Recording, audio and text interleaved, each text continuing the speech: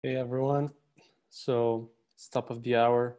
Let's just wait a few seconds for people to join and I'll share my screen in the meantime. I'm stepping in for Sarah today. She's not able to present the functional group update for UX, so I'll be doing that. Let me present. Okay. So I hope you're seeing my screen. If you're not, just shout. Um, so welcome to this functional group update for UX, user experience. I'm Pedro Moreira da Silva. I'm a senior UX designer here at GitLab, and I'm just going to show you a little bit of what we've been up to since the last group update.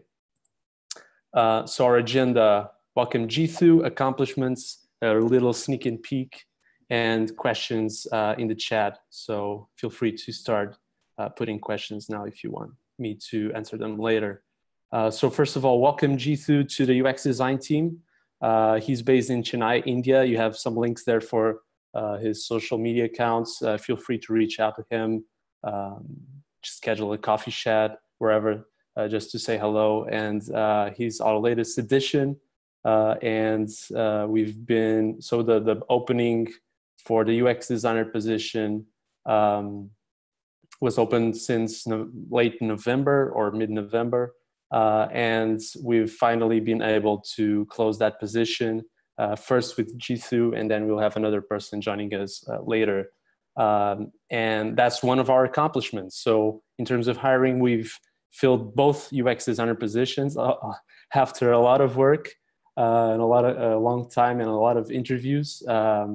But I think that the work that we put into it just means that we have really good people with us, and that's exactly what we were aiming for. So even if it takes too long, it's worth it.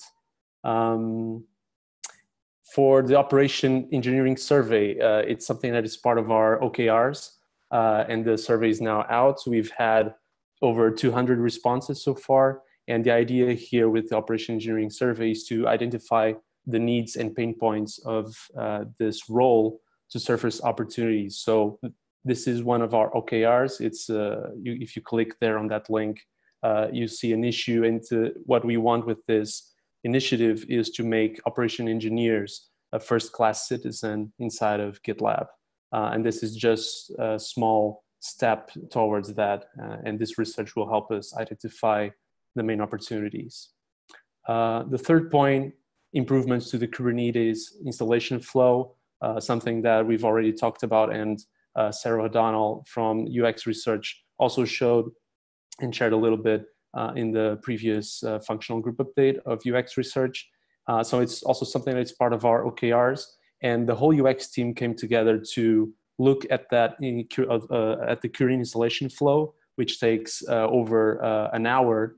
And we've identified together the short-term iterative improvements, and all of them have been scheduled, which is amazing. And we hope that soon enough, people will be using Kubernetes much faster, and GitLab will be the go-to place for people starting out and to do auto DevOps.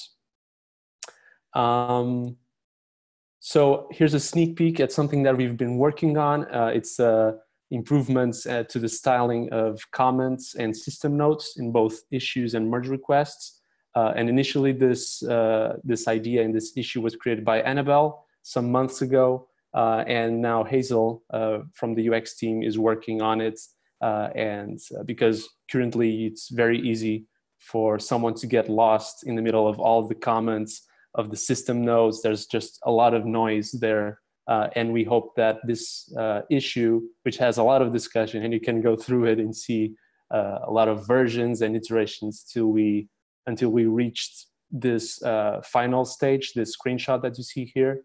And we hope that this will improve this discussion tab a lot more. So feel free to give your comments there as well in the issue, and let us know what you think, if you like it, if you don't like it, what are your concerns, or just thumbs up the issue.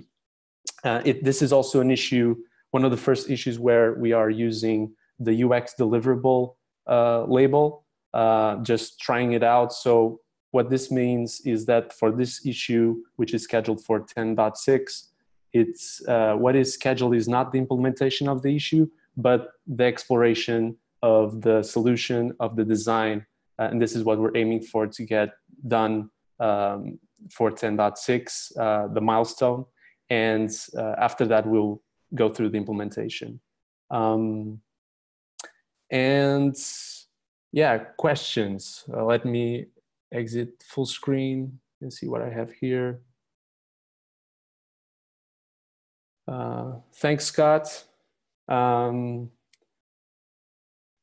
Lucas, Ipert, will there be system node squashing? So that's something that there's a lot of issues around that, squashing system nodes or just plain hiding them or having another tab just for system nodes. Currently, we're just doing this styling. I think that's something that we have considered from time to time, but at the same time, we don't want to lose basically the whole history of what's happening, because even mentioning issues and merge requests or adding related issues, so all of those notes and things that happen to an issue give you the whole context of what's happening. But at the same time, I know what you're saying. Sometimes it's just better to focus on the conversation. It's a difficult balance to strike. So I don't have a final answer for that, just that it's something that's in the back of our minds. And maybe in the future, we will, if we have a lot of upvotes and people wanting that, we will think more about it. But thank you for the question. And then Dimitri DZ asks, when will design.gitlab.com will be live?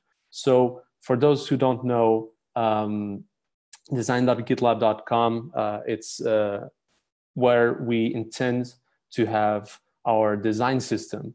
So by design system, what we mean is not necessarily just things that people think are design, so visual design and interaction design. It's much more than design. So currently, we're migrating all of the documentation that we currently have in the user docs for UX. It's a UX guide that we have there, and we're migrating that all to design.gitlab.com.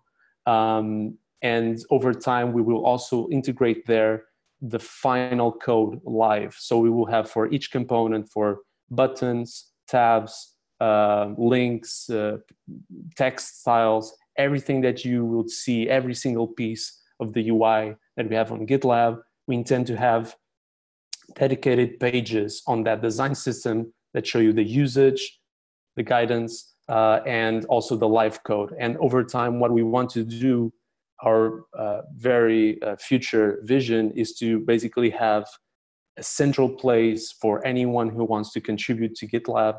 They will have everything there, even product values and things like that. But right now, we're just starting out with what is the more visual side of it and integrating front-end parts. Answering directly to the question, when will it be live? So we're intending to have it live by the end of this month. So even it's something that is scheduled for this quarter. And it's something that there's an issue already open about it. And we have also a Slack channel if you want to just chat about specific things related to the design guide. So the end of the month, hopefully, that's what is scheduled.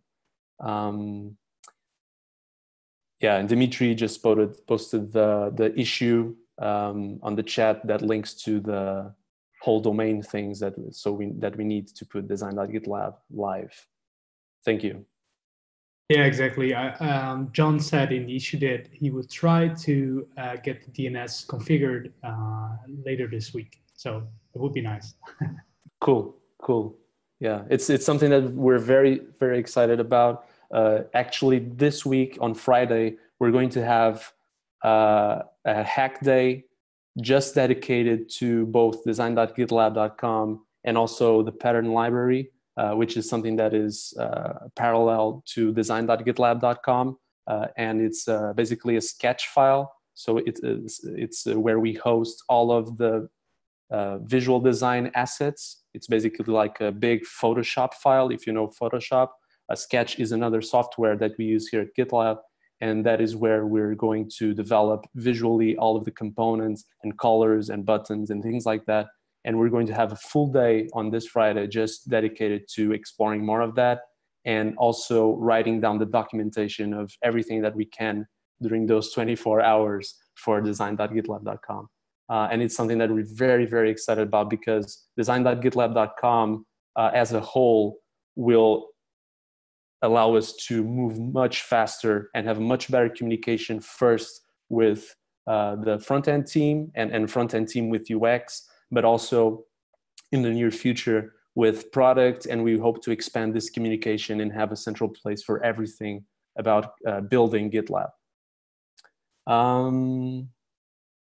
So Rebecca, how can we help?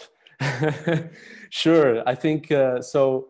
I will share with you the epic. I think we have an epic for that, or an issue at least, and maybe we will. I think it will be good to have someone look over the content and see what is missing, or how we can write things better, and also see basically how we can have a better synergy with the content team. Because maybe we're writing down some things that are also in other places. So yeah, thank you for reaching out, and we can talk more after this call. And Gabriel posted the link to the current iteration of design.gitlab.com. It's a kind of a sneak peek, so you can access the design system there. It's still in progress, and it's not live in the final URL. So we're still refraining from sharing that link, but of course you can use it, and internally we can you can look it up. Thank you, Gabriel. Anything else?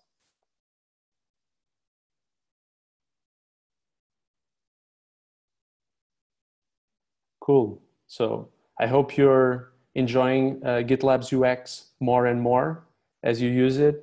And you find more things for us to fix and for us to improve, because UX, it's a bit like performance. It's something that is transitional to the whole company. So it's not something that only the UX team should concern about. It's everyone's concern. So thank you for watching, and I'll see you in the team call. Bye-bye.